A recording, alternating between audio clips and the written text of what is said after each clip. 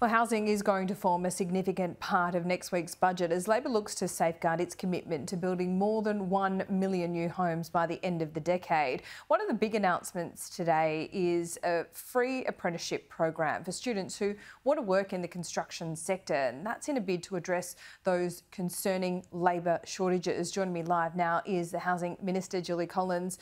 Julie, at this point, are you still going to meet that target? Look, we're doing everything we can do, Laura. We're working right across government, working with other tiers of government, working with the sector and with the industry to make sure that we're doing everything we can do. It's an ambitious target, but we need to be ambitious. We need to build more homes for Australians, and today was about more tradies to build more homes. How many have you built to date? We've built over 5,000 homes to date. We've obviously now just had the first tender round of our Housing Australia Future Fund. We're talking about, though, 1.2 million homes from 1 July, this national target that we have, and we're working with other tiers of government, as I've said, with state and local governments, with industry and with the sector to build these homes right across Australia. We know we need more homes, and it's an ambitious target, but we need to be ambitious. Are you looking at modular homes? We're looking at all sorts of homes. Certainly the Industry Minister is looking at alternative methods of construction. Modular homes are already being built today. Certainly in Queensland and Western Australia, I've seen some of those modular homes being built. They're particularly useful in regional Australia and getting homes on the ground there. So we're looking at everything we need to do. So we're looking at skills, we're looking at alternative methods of construction. We've obviously got the states and territories doing planning and zoning reforms. We're working right across governments at all tiers to do what we can do to deliver more homes for Australia as quickly as we can. I mean, that you need the states on board, and they are on the target, but none of the premiers seem to be at all optimistic that they're going to reach their targets. But you seem to be. Well, what I can say to you, Laura, is that unless we have an ambitious target, unless we have every tier of government with their shoulder to the wheel, unless we have the sector with their shoulder to the wheel and have all of us heading in the same direction, we won't.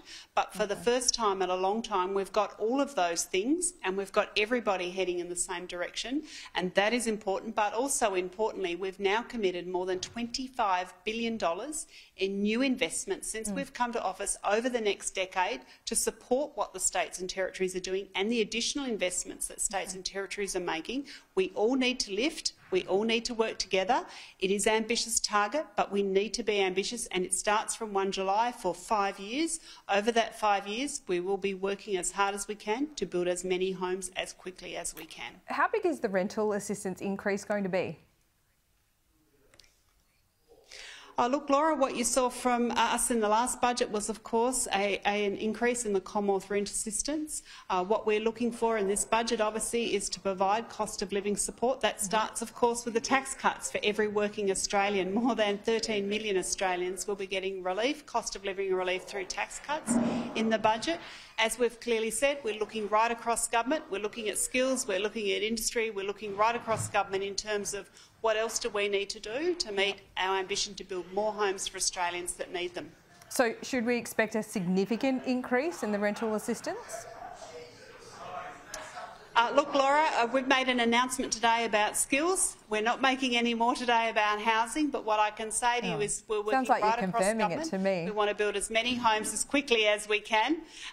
What we are doing is we are building as many homes as quickly as we can. What we know will put downward pressure on rents is more supply. We need more homes, homes of every type, more homes for Australians that need them, more homes for renters, more homes for people to buy. Yeah, 5,000 of 1.2 million. There is a long way to go. Before I let you go, Julie Collins, can I ask you about an upcoming documentary that we've got here that Josh Frydenberg is hosting? And he's spoken to Dennis Richardson, who says the chant "River to the Sea" is particularly violent and has no place.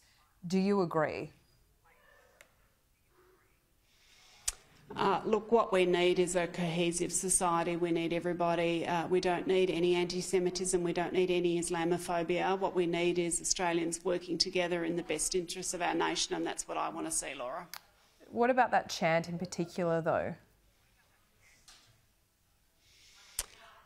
Look, I'm not going to make any comment on that. What we need to do is we need to be bringing people together.